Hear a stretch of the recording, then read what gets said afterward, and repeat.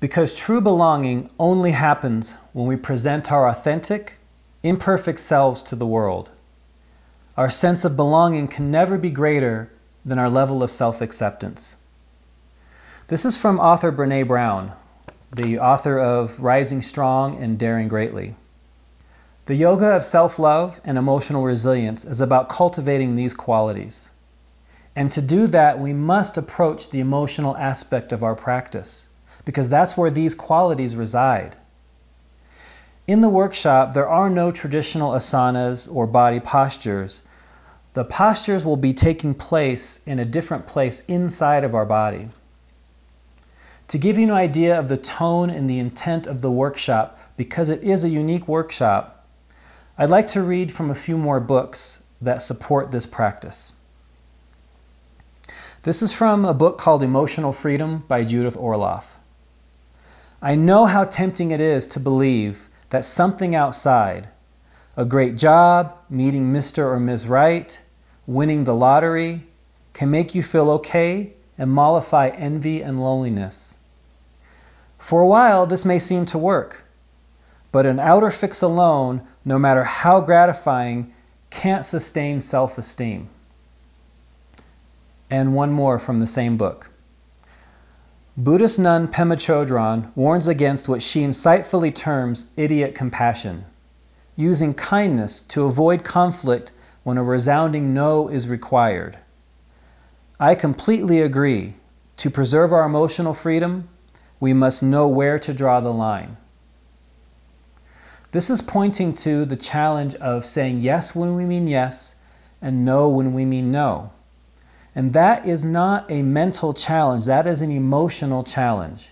And if that has been your challenge, like it's been my challenge, we will cover the topic of self-assertiveness, of being able to move your life forward, but do it in a socially appropriate way so that you're not being Mr. Nice Guy or Mr. Nice Girl and very passive, and you're also not being the tyrant.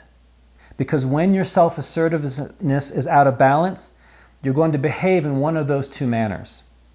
This is from Nonviolent Communication by Marshall Rosenberg. When we are in contact with our feelings and needs, we humans no longer make good slaves or underlings. This is from The Millionth Circle by Jean Shinoda Bolen.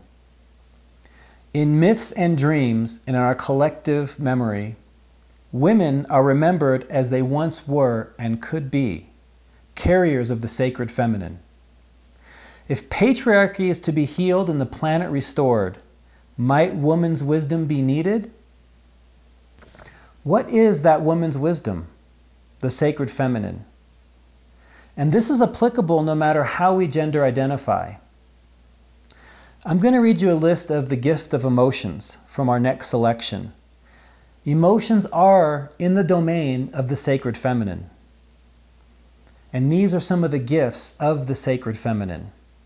This is from the book called Your Resonant Self by Sarah Payton. Emotions bring a sense of aliveness, color, and nuance to our daily experiences. They let us know what is important. They help us learn and be capable of making change. They are signposts to what we most long for. Their expression improves health and diminishes post-traumatic stress. Emotions help us make decisions. They enrich experiences of connection and sexuality.